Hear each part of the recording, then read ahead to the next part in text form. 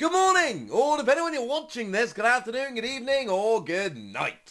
My name's Ross, and as always told out of Voice of Radio, and today I'm a tiny bit nervous. You see, I'm going to open some more English products. It's not actually English products. You may notice down here, it's actually German products. I went to the UK... No, I didn't.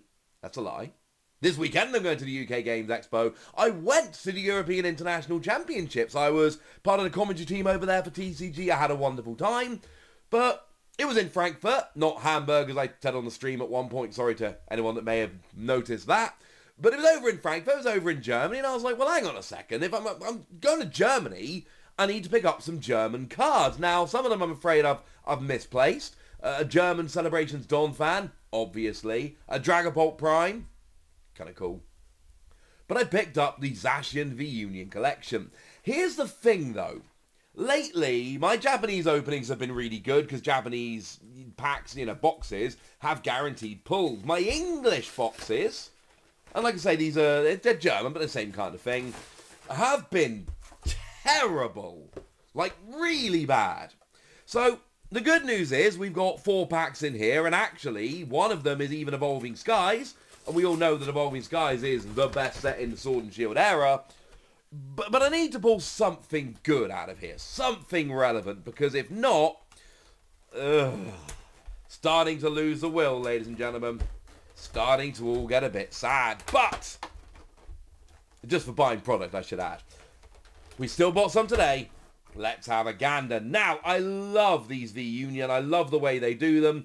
It's kind of hard to show them off. One of my favourite things about V-Union is you get the jumbo. So you can see the whole card on there. Now, Zacian V-Union, it's not proven to be a particularly good card up to now, which is a little bit sad.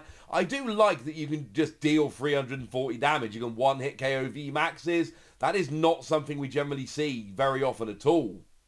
And look, you're a metal Pokemon, so you've got all things like Metal Saucer to accelerate energy. You've got Bronzong to move it around. It feels like at some point Zacian should have ended up being good. But V-Union as a whole, I have seen Pikachu and Mewtwo popping up in a list over in Japan. But unfortunately, even that list, it didn't play no Zacian, ladies and gentlemen. Zacian was nowhere to be found. Of course, it being a V-Union, there is in fact one more promo card, and it is Professor Burnett. Oh, a damaged Professor Burnett. I'll be honest with you, I don't really care as long as Zacian's okay. And it looks like Zacian's okay, so we're fine. I got a bunch of Professor Burnett at this stage, so I'll survive. It is kind of cool to realise, Professor Burnett, there were actually 2 different versions, because the 25th anniversary collection had the Pikachu V-Union, and that meant you got Professor Burnett with the 25th anniversary stamp, which I thought was extremely cool. So, yeah. That is out there. Make your choice. V-Union is super awkward to sleeve and use, etc. If I ever do play one, I'm going to petition all of my opponents to just let me use the jumbo. Because you discard these and you play it from the discard. So why not just play the jumbo onto the field rather than mucking around with 4 separate cards? Either way, Zacian V-Union is cool. For a while, the V-Union were very, very difficult to get hold of. But then they've actually all been restocked on the UK Pokemon Center, which is kind of interesting. Not the US, just the UK. I haven't actually picked any of them up. I'm going to be honest, I've got German Zacian now. I don't really need the English. I do need Mewtwo, though. Maybe we'll have a think. So we've got 4 packs. We've got Sword and Shield and Vivid Voltage. They will, of course, be rotating at the end of this season, which is awkward. And then we've got Battle Styles and Evolving Skies. These are Year 2 packs with your special arts and things of that nature. So, I'll be honest with you, with the run we're on, and I know it's cheeky, can I just have an Eevee special art? One of the Eevees has a special art card. I know that's a lot to ask, and I know it's cheeky, I don't even really care. Oh, also, German Okacheke cards would be awesome. See how lucky we get, eh? So, we got ourselves a Cufant, we got ourselves a Baltoy, never liked that thing. There's your Galarian Ponyta. Hey, there's your Darkness Energy, there's your Switch, your Energy Retrieval, Heatmore, Rev Holo Chinchino, and a Cloyster. Yeah! be fair, I do like, Minccino. I do like Minccino. Minccino's pretty cool. Not the greatest start ever, but we can be okay. Moving on to Vivid Voltage, and to be fair, a lot of the time these boxes have like one hit. And I'll be honest, right, if I'm going to get one hit, it would be nice if it came, you know, in Battle Styles or, whatchamacallit, in Battle Styles or Evolving Skies, so we can get, you know, those lovely special arts and things of that nature. So, we got ourselves a Wailmer. Oh, there's Riolu. Ooh, there's a Hayaganosuke card. I do like that. In year 1 of the Sword and Shield TCG, Okacheke was not yet drawing cards. They started in, well, what ended up being Chilling Reign for us. But Hayaganosuke totally was that card's beautiful. Okay. There's your Zabiris. I'm not going to try pronouncing all of these for obvious reasons. Kakuna.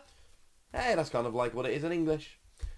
Telescopic sight, sorry, and an Alchemy. So far, 2 packs, 2 non-holo rares. I'll be honest with you, this is pretty much our openings lately. This is basically what we've been led to expect. Lots of non-holo rares. I mean, in my opening of Astral Radiance, I mean, I haven't even bought any free packs of Astral Radiance, you may have noticed. And the reason really simply is because in all my packs of Astral Radiance, all I've basically pulled, I mean, I think it's something like 14 packs. And in those 14 packs, I pulled 10 non-holo rares. It really does make me think twice about buying this stuff, which makes me a bit sad. So, what we've got here is our Brilliant Stars pack.